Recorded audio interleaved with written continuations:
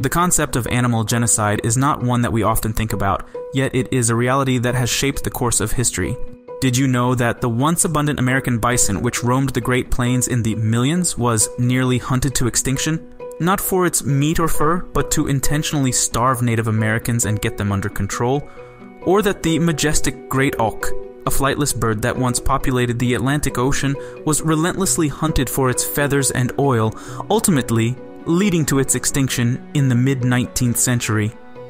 The harrowing tale of animal genocide spans centuries and continents, with countless species suffering at the hands of human activity. From the massive destruction of habitat to illegal hunting and poaching, the impact of human actions on the animal kingdom cannot be ignored. Today, we face the possibility of losing countless species forever. In this video, we will take a closer look at some of the most devastating animal genocides throughout history and the impact they have had on the natural world. The world has seen many forms of genocide throughout its history, not just against humans, but also against animals. Animal genocides have been a part of human history for as long as people have been exploiting the natural world for their own gain. The American bison, also known as the buffalo, was once one of the most numerous mammals on the North American continent, with an estimated population of over 60 million in the early 19th century. These majestic animals roamed the Great Plains in massive herds, playing a crucial role in the ecosystem as primary grazers. However, with the arrival of European settlers, the buffalo faced mass extermination. By the late 1800s, in just a few decades, the population of American bison declined from 60 million to less than 1,000 individuals, and by the turn of the 20th century, the species was on the brink of extinction. These animals weren't killed to be eaten. They weren't killed to supply a huge demand. So, there were no slaughterhouses and repopulation efforts for animals like cattle, and no trapping or economy for hats and clothing. No, these animals were exterminated in the tens of millions to eradicate their primary predator, the Native American indigenous peoples. Deprived of the primary food source and arguably the keystone species to most Plains Nations tribes, the Native Americans were quickly rounded by and put in concentration camps that still exist today. Of course, today they are called reservations. It was one of the most meticulously planned and intentional evil act by the US government to coerce Native Americans into their control by starving them and becoming more dependent on government support. The destruction of the buffalo herds was a devastating blow to the tribes, who relied on the animal for food, clothing, and spiritual purposes. The buffalo were more than just a species. They were an integral part of the Native American way of life, and their extermination was a tragedy that had far-reaching consequences. The American buffalo was a keystone species, playing a crucial role in maintaining the balance of the prairie ecosystem. The herds of buffalo helped to shape the landscape, providing food and shelter for other species, and maintaining the health of the soil, as we have talked about in the video where how grazing is helping some countries to reverse desertification and turning deserts green. However, the American bison was saved from extinction thanks to the efforts of conservationists like Theodore Roosevelt and many others, and the creation of protected areas such as Yellowstone National Park where the species could thrive. Today, the American bison has made a remarkable recovery with an estimated population of over 500,000 individuals. Additionally, the passenger pigeon, once the most abundant bird in North America, was hunted to extinction in just a few decades. The pigeon was hunted for its meat, which was considered a delicacy, and for sport.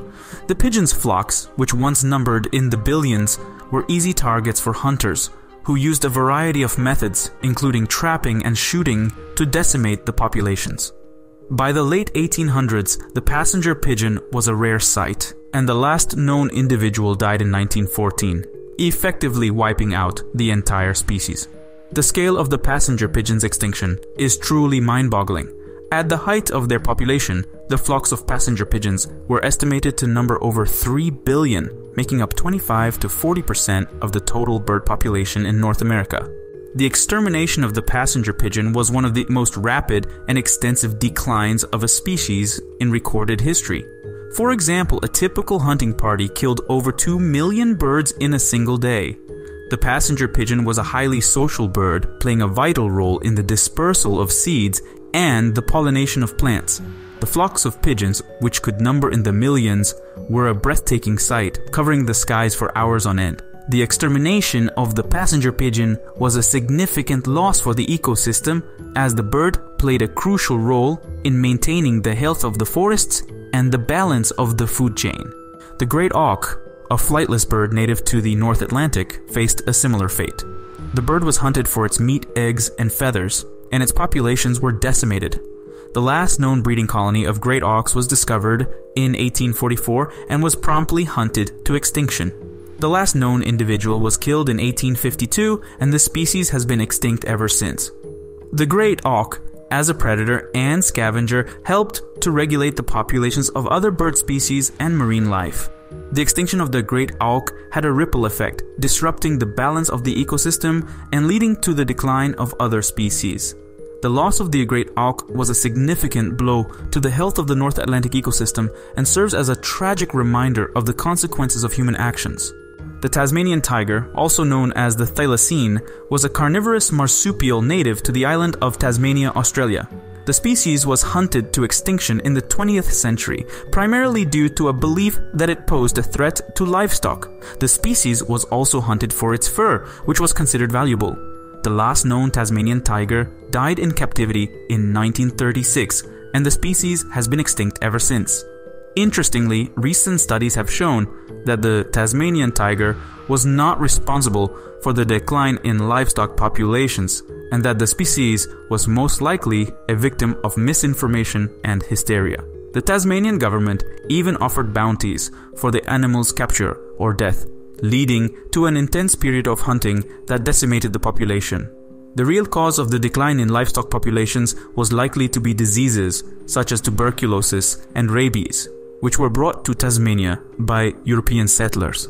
The Tasmanian tiger played an important role in the ecosystem, helping to control the populations of small mammals and birds.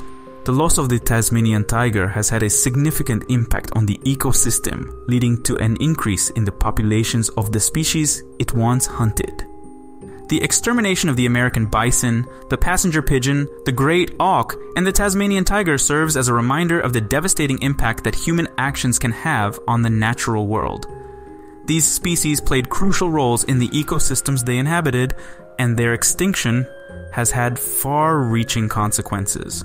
The loss of these species is a tragedy, not just for the animals themselves, but also for the entire planet. Despite these efforts, many species are still at risk of extinction today. One such species is the elephant, which has been hunted for its ivory tusks for centuries. In the early 20th century, there were an estimated 10 million elephants in Africa.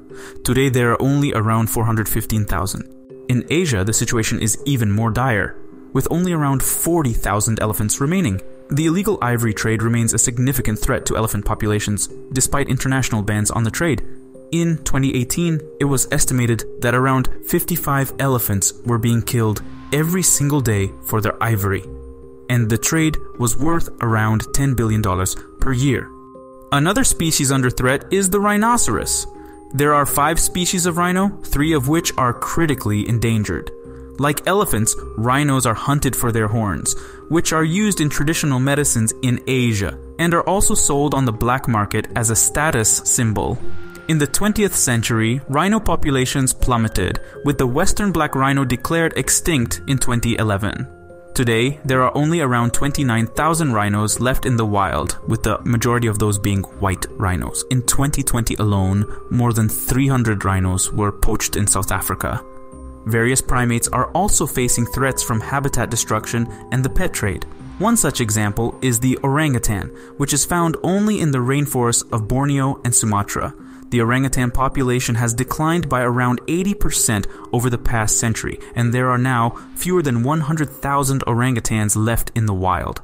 The main threat to orangutans is deforestation, as their habitat is destroyed to make way for palm oil plantations. The pet trade is also a significant threat to primates, with baby chimpanzees and other apes being taken from the wild and sold as pets. This trade is often tied to poaching, as adult chimpanzees are killed so that their babies can be taken. Human ingenuity both can be destructive and constructive, and there is still hope. For example, California condor is a critically endangered species of bird that is also known for having one of the longest wingspans of any bird in North America, reaching up to 2.9 meters, 9.5 feet. This bird was once on the brink of extinction, and only 30 of them left in the wild and captivity. They were all captured and made into controlled reproduction systems, and now their number is more than 500. Every region has its own species of animals and birds that have gone extinct. Let me know in the comment section below which animal from your region, from where you live, has gone extinct. I will begin first. Where I am from, we had a Tasmanian tiger, and it went extinct 70 years ago. Well, thanks for watching. This episode is brought to you with help of these Patreon supporters. If you want to support this channel, head over to Patreon, and thanks to everyone who is supporting. Thanks for watching. More interesting videos are coming up. Please subscribe and hit the like button.